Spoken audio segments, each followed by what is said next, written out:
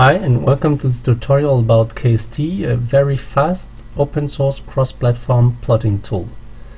This tutorial explains advanced layout and export options. To start, I will load 6 vectors from this file here, plot them against time offset, start at the beginning. So here I get my data.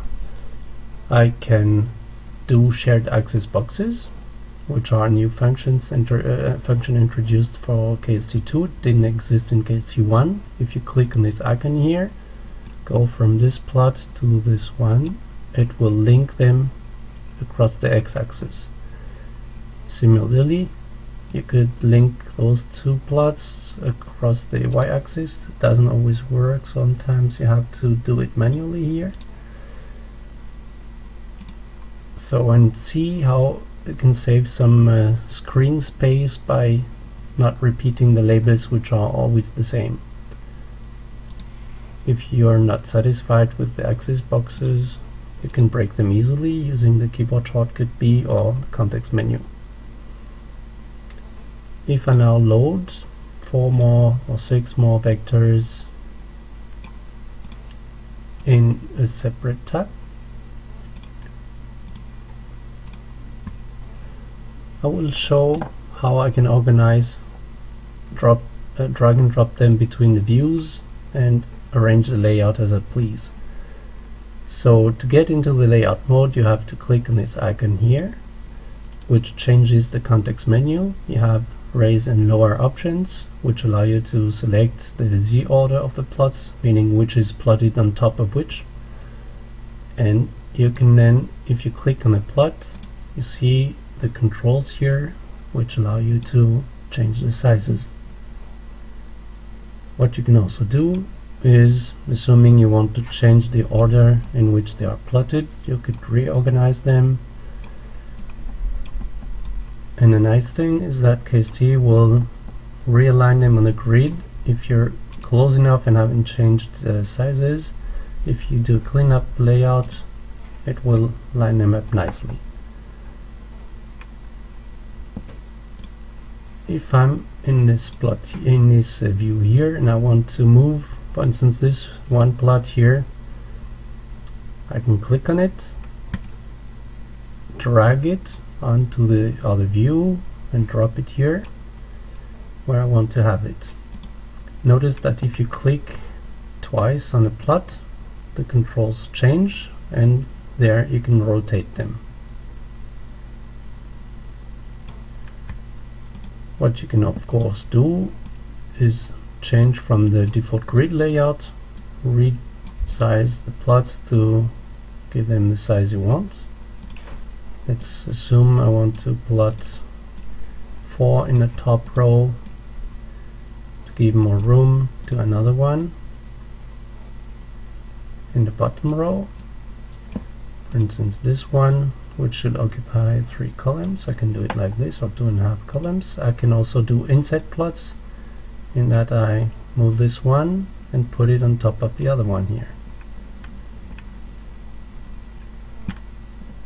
What I can also do when I have my plots here, I can use annotation objects. So I could put a label,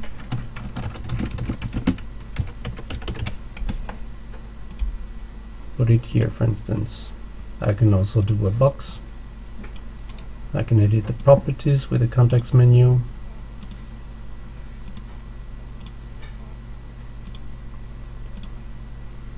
I can do arrows. For instance, I could say here, this is an interesting event. So I will put a label here showing exactly that.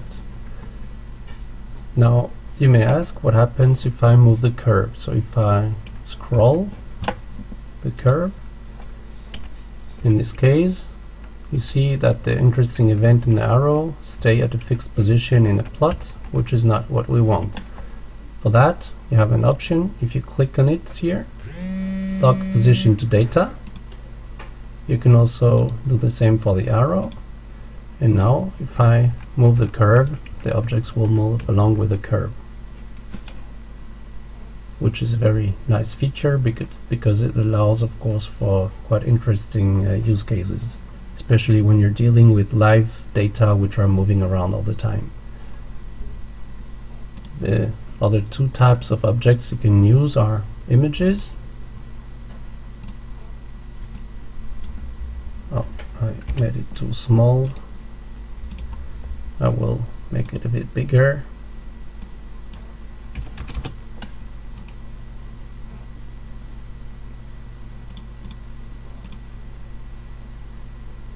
So you can have images, or you can also have SVG graphics, vector graphics, like the famous Ghost Creek Tiger, which you can use here, and which is of course vector graphics. If you zoom in on it, oh no, sorry, you can't zoom on objects, but if you export it, you will see that the tiger is a very sharp drawing. We'll see it afterwards. The last thing I wanted to show here regarding the label options is the way you can use a subset of Latex symbols, which are explained here in this dialog, which allow for pretty much any type of text effect, Greek letters, symbols. You can also use vector elements, scalars, and equations in the plots, in labels. For instance, to illustrate this a bit here, I could do like this and see how I can have various font effects.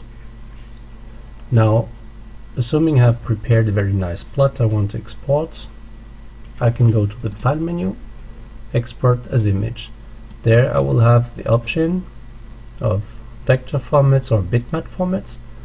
The vector formats are PDF, encapsulated, PostScript, and SVG, the other ones being the bitmap formats. So to start with, I will export to PNG. I can select the resolution here and what has to be done with the redimensioning of the window, if it maintains the aspect ratio or not.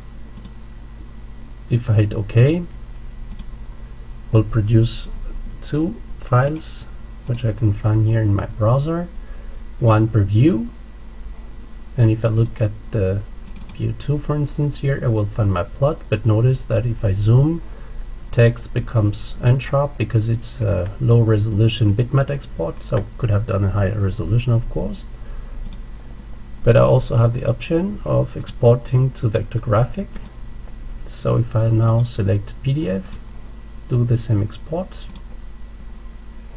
and open a PDF file, here you can see that the tiger, if I zoom in, the tiger is very sharp, just as the lines, which are all, or the text, which is all plotted as a vector graphic. So those were the options I wanted to show.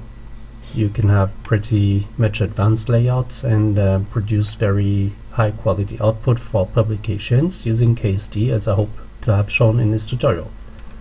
Thanks for listening and stay tuned for more tutorials. Bye bye.